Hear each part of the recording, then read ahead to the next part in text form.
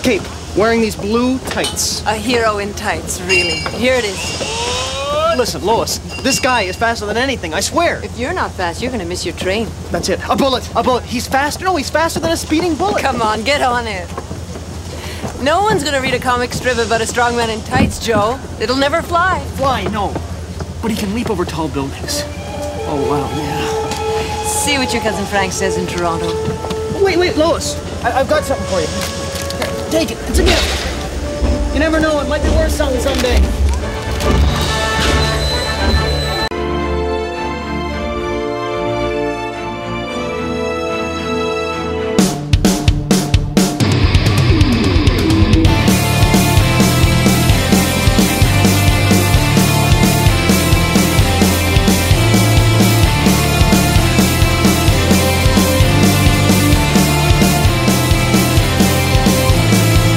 Fasten and adjust your seatbelt.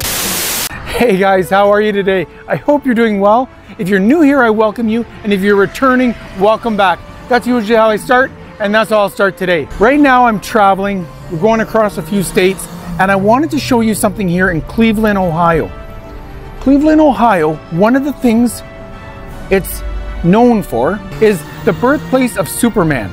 Now it was a Canadian, Joe Shuster, and Jerry Siegel, who created Superman, but it was done right here in the Cleveland area.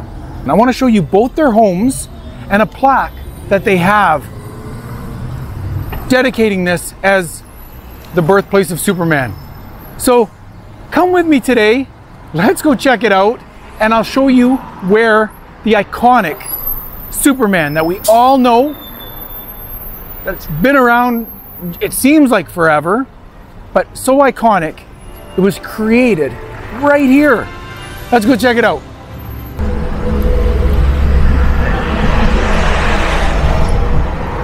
It's right there. Home of Superman. Jerry Siegel and Joe Shuster, two Glenville High School students with imagination and talent and passion for science fiction and comics, had a dream about that was going to become reality in 1932. They created Superman, the first of the superheroes ever to see print. The 1932 prototype was of a villainous superhero. Superman then became the hero who has been called the Action Ace, the Man of Steel, and the Man of Tomorrow. Now let's check out the other side, because there's more on the other side. Here's the other side. Now, although the success of Superman spawned an entire industry, publishers and newspaper syndicates did not originally accept the creation. Superman did not appear until 1938 when he became a lead feature on the cover of Action Comics #1. As co-creators of the most famous of mythical beings, Siegel and Shuster infused popular American culture with one of the most enduring icons of the 20th century. Superman has appeared in animated series, live-action series, major motion pictures, advertisements, and comic books, where his popularity grows with each generation of readers. Now, this is a Bicentennial Commission marker from the Ohio Historical Society. But it's right there. Let's go check out Jerry Siegel's house first, and then we'll head over to Joe Shuster's house. Let's go, guys. Alrighty, guys. So now we're on Kimberly Street in Cleveland, and I want to show you Jerry Siegel's house, the birthplace of Superman. It's really interesting, actually, because all the street signs have the Superman logo on it. So it's kind of cool to see. But let's go check it out. It's right up here. This is the house right here. Right here. Where Superman was born. This was Jerry Siegel's house. Let's read the sign. This is the house where Superman was born. Writer Jerry Siegel was a teenage boy who lived here during the Great Depression, one of the toughest economic times for Cleveland and the country. Jerry wasn't popular, but he was a dreamer, and he knew how to dream big. With his best friend, artist Joe Shuster, these two boys created a bright fantasy world of spaceships, strange planets, and a city where a young man in red and blue tights could leap over tall buildings. They called him Superman. It's a thing! It's a plane! It's Superman!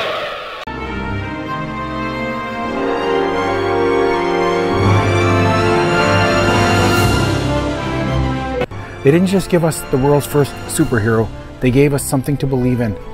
And it's actually really cool because if you look up there, you see the Superman in the window, the plushie, the Superman figure.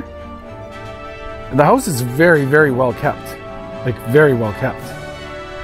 And you see the plaque marking it as Jerry Siegel's house. And there's the letter S.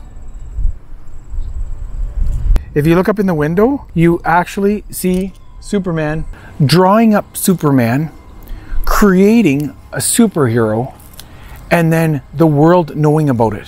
Having it happen right here in this house. And we're gonna go over and I'm gonna show you Joe Shuster's house. But this is the house where Superman was born. This is it right here. That is so cool.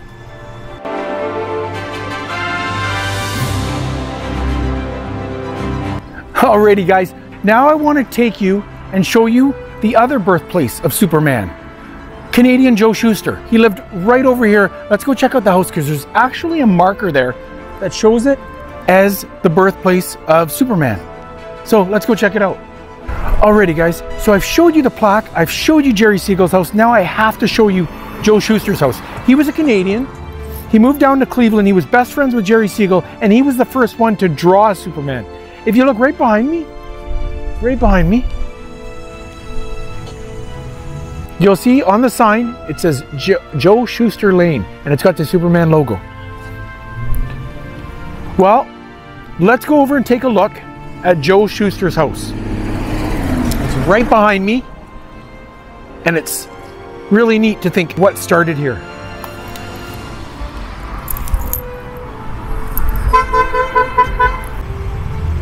So Joe lived on this property.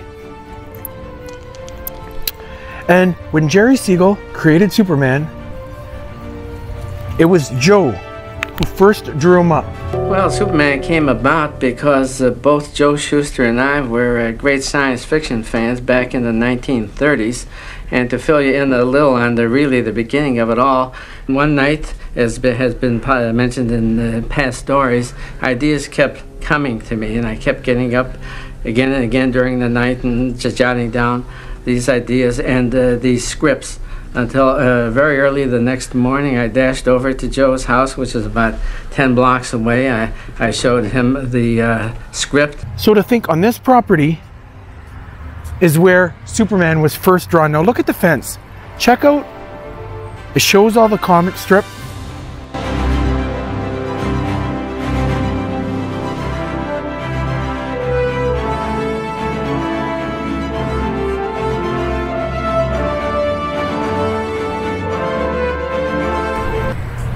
And here's a plaque that talks about Joe Shuster and Jerry Siegel.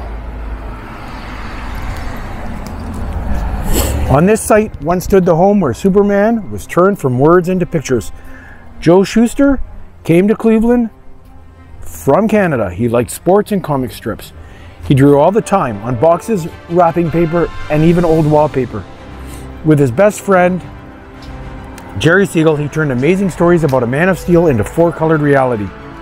Joe made the whole world look fresh and clean and strong, and he made it look super. With the creation of Superman, these two friends showed the world that the most ordinary of us can turn out to be the most heroic. And if you look, this is all Joe Shuster's artwork that he would have created when he was creating the Man of Steel. So cool to think it all happened right here on this property. Now, an interesting thing about this property is that in 2011, a drunk driver took out this fence and it all had to be rebuilt. And it was, thankfully, so that there is a place that memorializes the birthplace of Superman. Now you can see now they have in guardrails, so that doesn't happen again, hopefully.